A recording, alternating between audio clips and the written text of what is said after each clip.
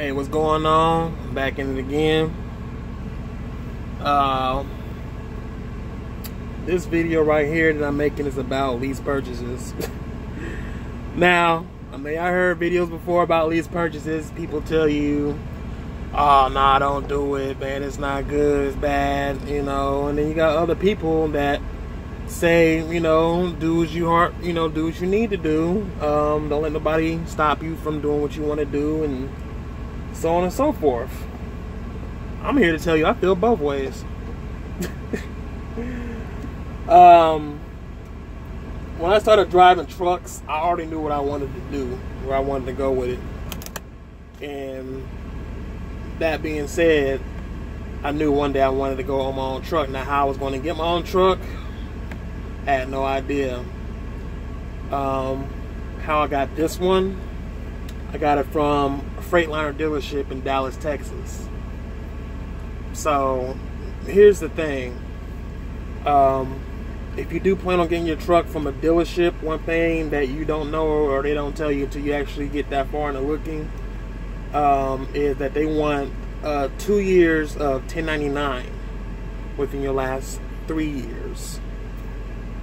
So that's something I did not know. Luckily, I've been doing 1099 for a few years at that point in time already. So, luckily, this damn phone call, I had to call him back in a second. So, luckily, I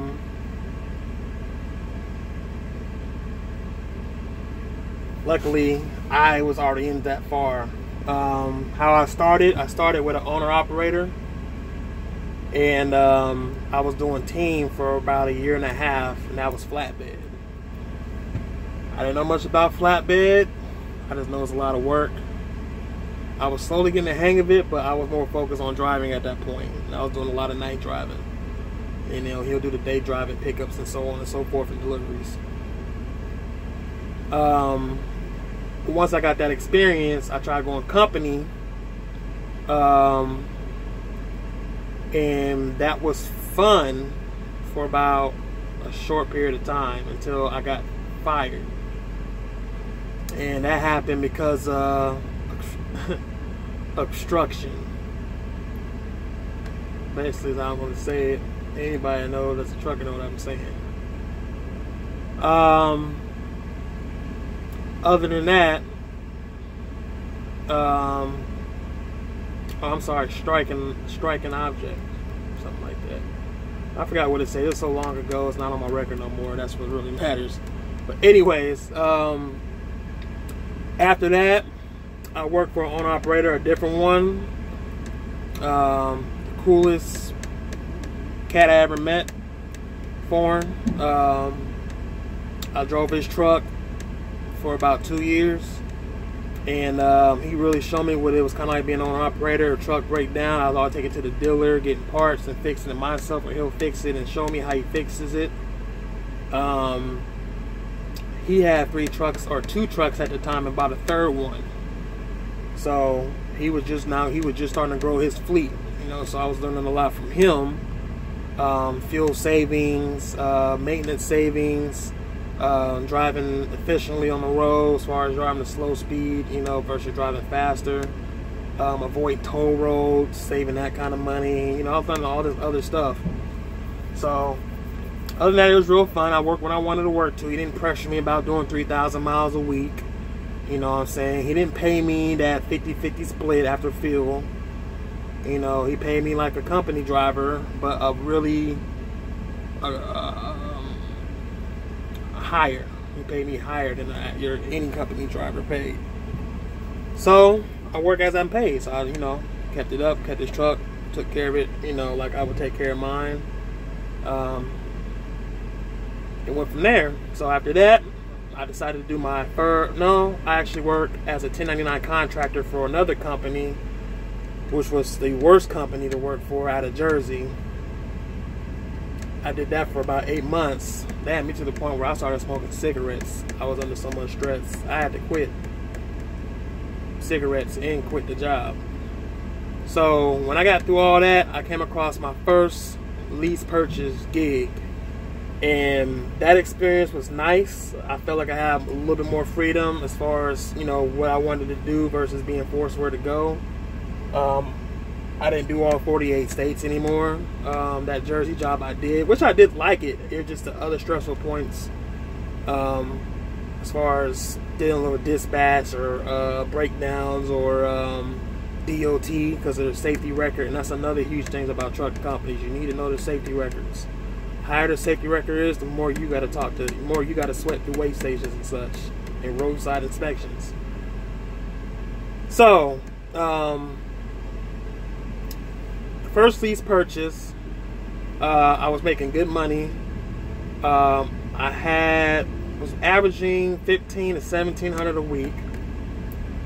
My truck payment was $430.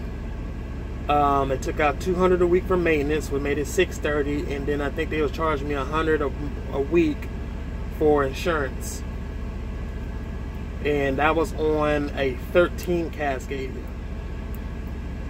So that was okay. That was a walk-away lease, but you know, unfortunately, I didn't have to walk away. They kind of opened the door for me and let me out, and that came about a year and a half down the road where they felt like me and the dispatcher wasn't getting along, which we weren't, and just small stuff like this. I was late 3 times in the past year. So really small stuff. This stuff like this lets you know that even though you're paying the truck payment, you're paying for the fuel, you're paying for the insurance, you're putting the money aside for the maintenance, the truck still isn't in your possession. It's not yours, it's theirs. So that's the truth I want to tell people. You're doing lease purchase, you can call yourself an independent contractor, whatever you want to, but in reality, you're a company driver with a little bit more leeway, a lot more responsibility, and at the end of the week, the actual company driver might have made more than you. Might. But my first lease purchase job, they didn't. Sorry, I just ran too damn hard. I was doing 3,500 miles a week sometimes, and at $1.15 a mile, you know, I was doing all right. So after that ended, I got so used to lease purchase, you know, my idiot self said, well, let me do it again. This time I'm going to do it better. I've learned a lot doing my first lease purchase with fuel prices, fuels, you know, routes to take. I learned more shippers and receivers because, you know, I've had more experiences. I had more experience with breakdowns, like my DPF filter getting clogged. I don't know if y'all ever had that, where your engine got derated and you had to drive like that for so long. I mean, I had a point where my truck was cutting off of me every 5-10 minutes, and I had to cut it back on and keep driving to get it back to a shop, all the way, you know, 800 miles, stuff like that. So the second company I did lease purchase for is the company I'm still with now. Now, here's the thing. Whether if you're doing good with lease purchase or you're struggling, every day you're losing money, whether you see it or not. And that's just the truth. That's just a fact. You're losing money every day for the same load that you're pulling for $1.12.7 or whatever a mile. The same person that's an owner operator is getting paid $1.70, $1.80, maybe $2 a mile. Same load, same weight, same route, same destination. So when you see stuff like that, even though you ain't got to find that load, you ain't got to deal with brokers or agents, you don't got to, you know, you ain't got your own authority or whatever the case is, you're losing money. You're losing money doing lease purchase. Now, if you're doing lease purchase with a plan, then I ain't got nothing to say about it. But if you're just trying it out and hoping that you can do 5 years for the sake of doing 5 years on that truck that way, you know what I'm saying? It's going to be hard. I wish the best for everybody because it's not easy. And another thing I like to do is I like to visit family a lot of places as well. I really do. whether it's Chicago, Ohio, St. Louis, Texas, Florida, Atlanta, New York, you know, Seattle. So I want that freedom again to do all 48. This company doesn't do all 48 to go as far as Colorado and east. I've been to New York one time. You know, other than that, they stay generally in the Midwest, South, and Southeast, which is okay. So, their lease purchase, what I ended up doing is I had to make a decision whether to keep my lease purchase going the way I wanted to, which that one, they did it differently. So I was paying $547 a week for the truck. They was taking so much a mile for maintenance, so it could have been anywhere between $200 and $250 a week, depending on how many miles I drove. The good thing is if I did take a week off, they wouldn't charge me that $250 a week. It'd just be the truck payment and the insurance and whatever else, you know, people net and stuff like that, you know, the New York sticker thing and all that stuff. But when it came out to the end of the month, I was paying close to $3,000 a month for a Cascadia, a 15 Cascadia. It had 100,000 miles on it when I did get it. The first lease purchase, that truck had 250,000 miles when I first got it. So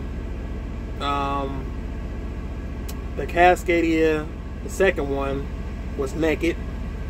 It had no side fairings, no rear fairings. It had no it had one fuel tank.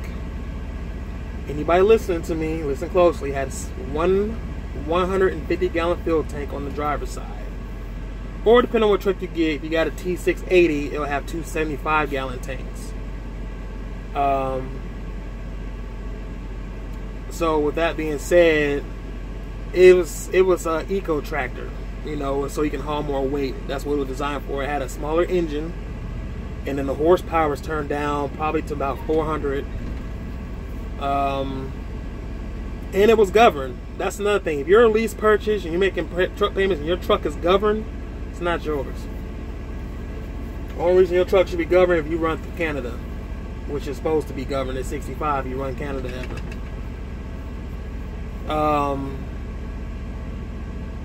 So this is the kind of stuff I learned doing these lease purchases. So not only that, this company monitors your speed. Could be good, whatever. But if I'm driving, going 65 on the highway, which the truck is governed at, and the speed limit goes from 70 to 55, and say you didn't slow down at the same time, or you go in the flow of traffic, if you go 5 or 6 or 7 miles over the speed limit, it'll blink at the safety department, and they'll record it. Now, one time ain't enough. You have to do about at least 30 events in 1 week for them to catch your attention. Or if you go over 75 miles an hour. Unless you in Texas or out west, you should never be going faster than 75. So stuff like that, put you on safety hold. You got to go in and talk to these people, you know, stuff like that. And they got to let you know what's going on. And they've got a big old GPS, Google Earth map showing you where you did it at, when you did it.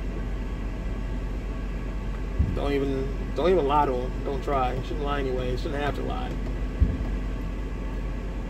So that's the kind of stuff I kind of got tired of as far as doing a lease purchase. I have all that responsibility. You know, the maintenance account ain't mine if I don't keep the truck or whatever. And I came across some owner-operators, and they were saying, man, instead of you trying to upgrade your lease truck from a 15 to a 16 or 17, go get your own truck.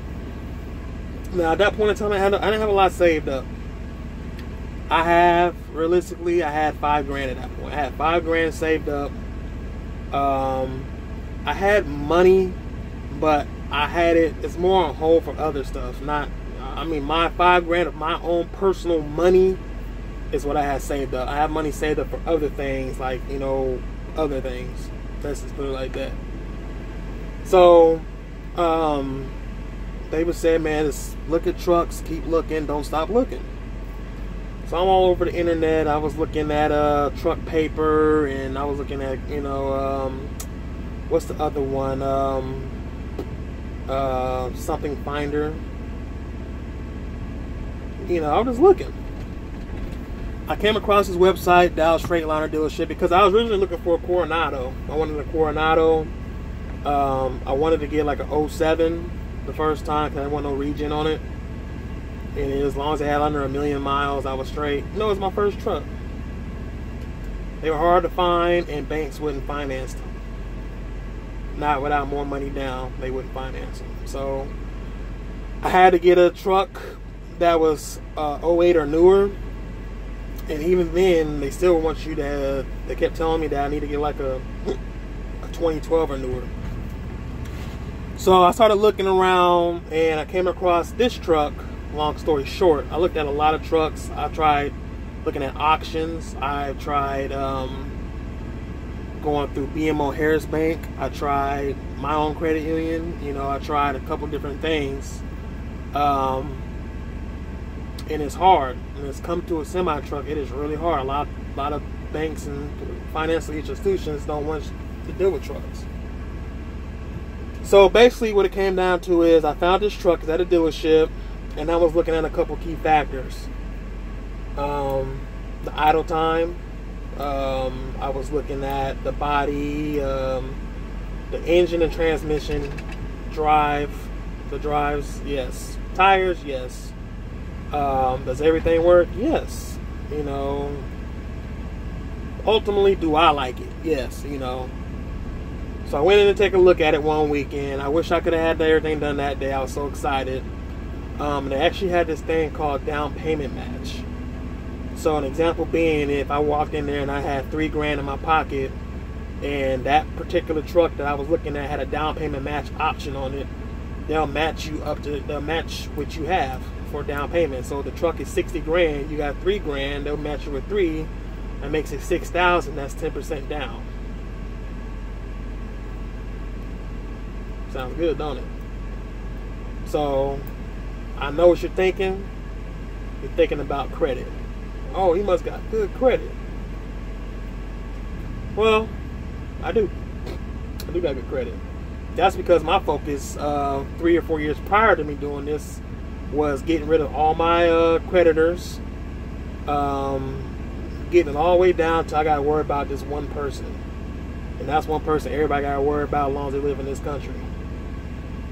IRS. So got all the way down to just them. Got all my credit cards caught up. Got rid of all my creditors, bill collectors. Jumped my credit score from, you know, a low bad credit score up to a good credit score. Now, that one of the 3 things, like I said, a dealership requires is they want 2 years of 1099s within the past 3 years. The second thing is, depending on how much scratch you got, how much money you got, a credit score 600 or higher. If you have a 650, you're in good shape. If you have 700, you're in excellent shape. And I'm not talking about Credit Karma 700. I'm talking about FICO score 700. Credit Karma is a third-party reporting agency or whatever. So if your credit score says 650, your FICO might be up to 50 points less than that. So you might really be at 600. Stuff you might want to look into. Like I said, I've done so much research on this stuff. I can say a whole much more, but I'm really trying to keep it simple for people that's kind of looking for stuff and they ain't got much data on their phones. So that was the second thing, was your credit. And of course, the third thing is who you putting the truck on with. Of course, I already with a company, so once I told them I'm putting on the company I'm already with, all they needed to see was some kind of letter.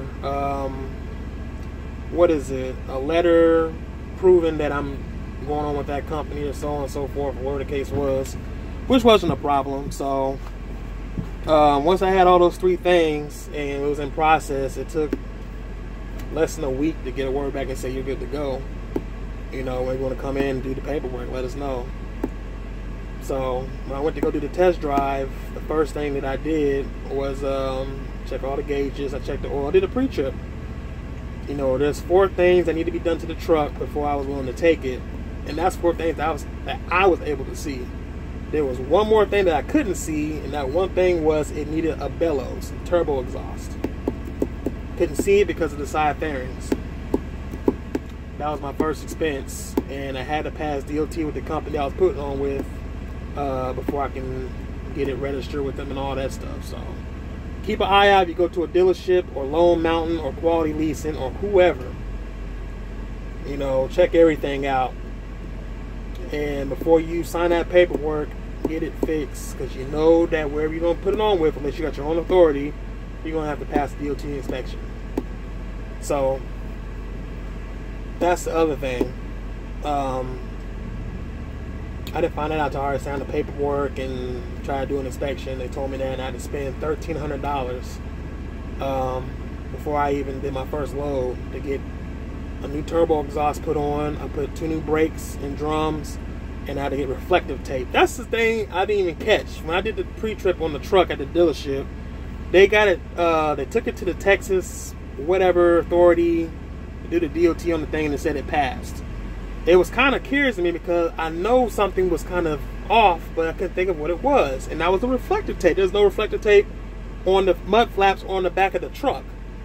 So how the hell it passed the DOT inspection? There's no reflective tape on it. Like, stuff like that I didn't catch because I was too excited on getting the truck. Don't get so caught up in your excitement that you overlook something small as reflective tape. So that's kind of one thing I'll tell you. I thought this one truck just got stuck on the railroad tracks.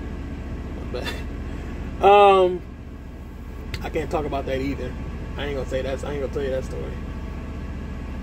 So, anyways, once I got the truck, I had to get the lease purchase truck back. So when I gave the lease purchase truck back, I told them I was giving it back. I was already at the terminal, turned the keys in. I had a maintenance reserve of like over $4,000. They took all of that, and that was mine. And I'll do this deal if I have to. I hope I don't have to. But they did send me a letter telling me that I owed them some more money for that truck. This is the downside of lease purchase. It's a walk-away lease, but they were still trying to charge you for something. If you took $4,200 of money that I drove the truck to make, how am I going to owe you anything else? I turned the truck in at the end of the month. So if you go by the first of your truck payments, I didn't have it on the first. They prorated me for 3 weeks. I'm guessing that's what it was. They charged me for 3 weeks to like March 21st or something. They had that truck back in their possession on the 25th of February. I did not drive the truck for that long. So how are you going to charge me for that? That's one thing I wanted to state. And then the second thing is, if you spent over $4,000 of maintenance fixing the truck, which there was nothing to fix, I pretty much gave it back the same way they gave it to me. I didn't change anything. I didn't alter anything because I already knew what I was going to do with the truck. I wasn't going to do anything, add nothing to it. You know, none of that. So they're going to tell me that I owe them an additional, you know, $1,000 or so on maintenance. They have their own shop. There's nothing on that truck that costs that much money. That if it was DOT standards, you know, it passed the annual inspection. If it passes the annual inspection, why are you fixing it? I've done nothing to the truck. I didn't tear up the truck, you know what I'm saying? I didn't jump on the bed, you know what I'm saying? I didn't go off-roading with it. The tires wasn't bald. The seats go up and down. There's no air leaks. So what are you spending all this money on? You got any maintenance records to prove that you spent all this money on this truck? I have it in this piece of paper. Now I could show it, but it's going to show the company name and stuff like that. So if you listen to what I've been saying so far, you already know what company I'm talking about. Just by some of the little small things that I said. So it's a very distinct